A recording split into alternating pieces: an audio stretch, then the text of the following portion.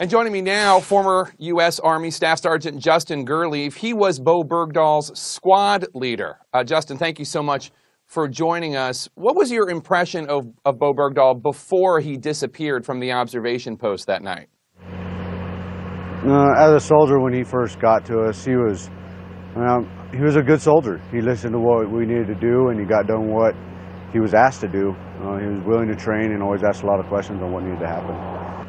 We've talked to some of your fellow soldiers who say that they believe that he walked off the base on his own volition. Is that what you think? Yes, sir. I believe that he totally deserted not only his fellow soldiers, but his leadership that wanted the best for him and the best for our country. Why do you believe that? Just from the pre-actions that he has done that was come to my attention, as far as mailing off all his personal items that were, as we call, high dollar items, i.e. computer, just stuff like that.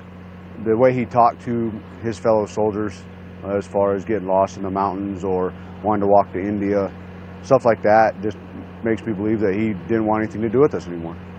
As the former squad leader, what was it like having a man walk away from the observation post, in your view, and disappear? That must have been very upsetting. Oh, it was very upsetting.